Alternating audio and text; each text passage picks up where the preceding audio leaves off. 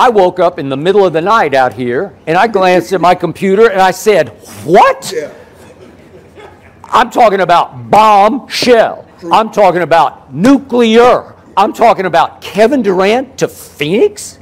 Are you kidding me? They didn't give away their 3 big pieces, because if you put Kevin Durant with Chris Paul, even though he's 37 years of age, he will summons it up on occasion, and the occasion will last through the playoffs.